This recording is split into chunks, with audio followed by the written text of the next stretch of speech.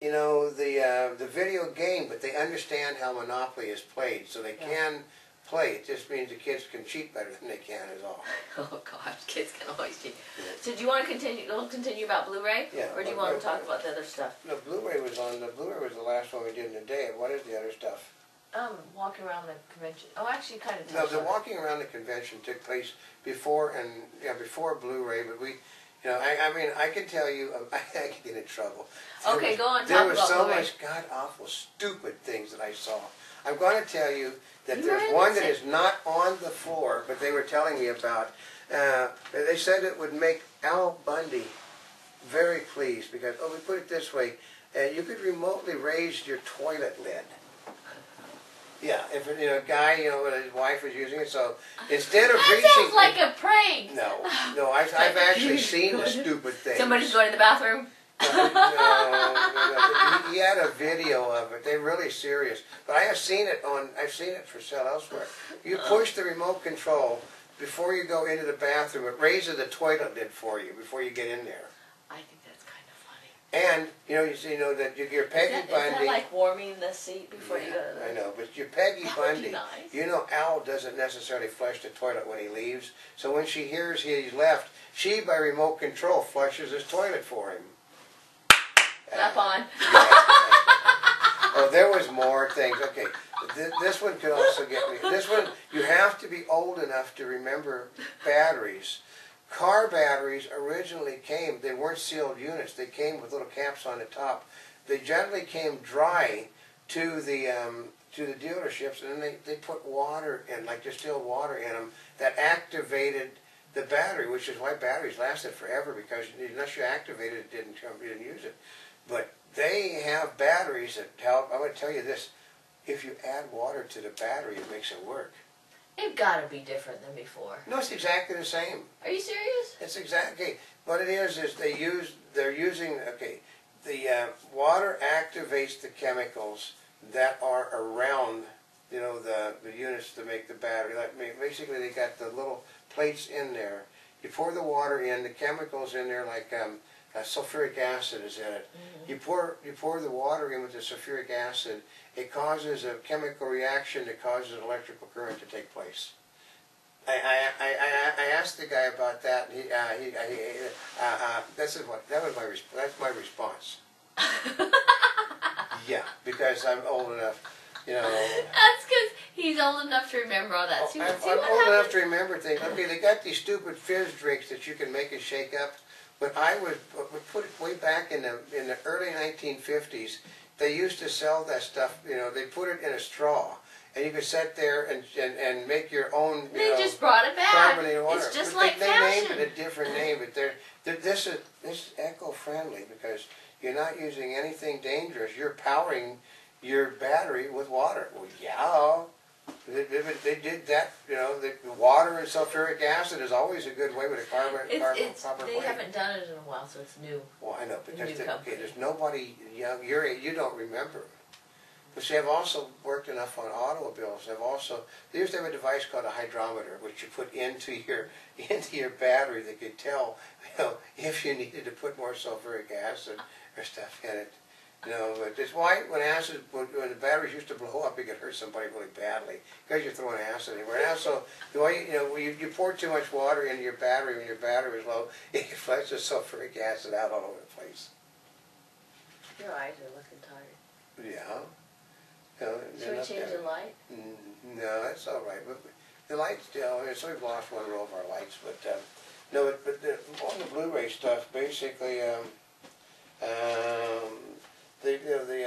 Basically, there were 10.7 million Blu-ray capable devices shipped since 2006 in the United States. But this is gets tricky. That includes PS3s.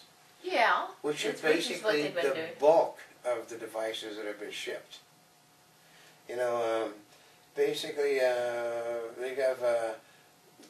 Basically but they're probably like only 5.4 million DVD players have been shipped during the same time period when DVDs came around.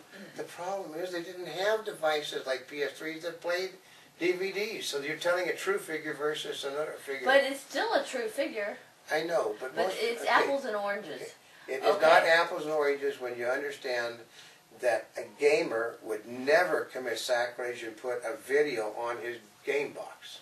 Yeah, but a parent who bought it for him for Christmas would. Yeah, but what do you think is going to happen when a kid fighting Dad? I want my PS3 back. So, but Did somebody do something like that? Yeah, we've got basically there was a flood of hardware sales in 2008, which they hadn't expected, and there's now 1,100 software titles available. But the problem is in the details again. That's because still a lot. You know that the PS3 makes up the bulk of the sales. No. And 1,100, that's a large number. PS3 makes up the bulk of the sales. What is PS3? So it's a video game. And most of a gaming console. Most of the games turned out are in high def. Yeah. And in Blu-ray. So the 1,100 is misleading.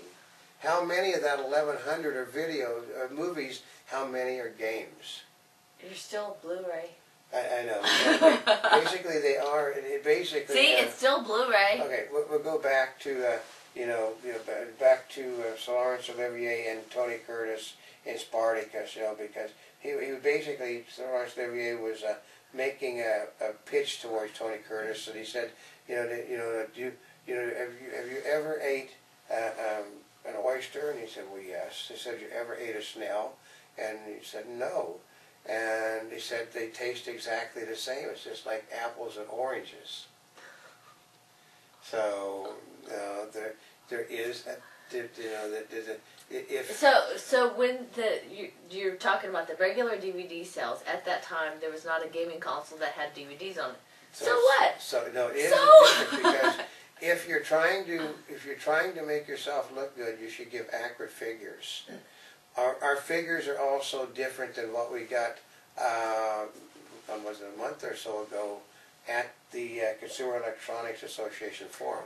Oh, you know what? You have to go back and look at that one. Yeah, they're different because they said. Now we could go back. Okay. Yeah, but let's see. No, there's more than okay. The Blue Knight sold basically the Dark Knight, which we do have, sold 1 million. 1 million copies it has sold. That's phenomenal. Not when you compare it to DVDs. How much? Okay, how many DVDs? How much volume makes a popular DVD sell? Okay, I've seen a DVD sell at 10 million copies. Okay, so anyway, this was the first one to do 1 million. Copies, but that's a big deal. But like they said, that's why okay, it is a big deal. But then we get into the apples and oranges again. 2.3 million Blu-ray titles were sold in October, 3 million in November, and 8 million in December. Oh, it's called. I can guarantee you that they said that the rise in consumer spending during this time was in gaming, not in DVD. That's okay. DVD sales are down by 9%. Gaming is up. How much of this sales were Blu-ray games and not Blu-ray movies? There was one thing because remember, in the gaming figures you're looking at all the games, whether it's Nintendo or Xbox or PS3 or PS2. There were no movie executives in the building, but there were gaming people in the building. Okay. That's my. I know. See, we've been with the Blu-ray, so we've done Blu-ray since the day it appeared. I have nothing against Blu-ray. That's true. Remember, we watched it from the first time that Sony was debuting it. Yeah. In fact, we had watched so many Blu-ray presentations that we could look at the connections, at the equipment, and tell what it was going to look like. Because one of the things they did say that one of the reasons that people are paying attention to Blu-ray now, we're going to love this one, is that they have matched components. Well, isn't that what they should have been doing in the first place? They said it makes a difference. We told people, okay, the first day we went in, the young gentleman that we talked to said that this would look much better. They had a Pioneer cables hooked to a Sony thing.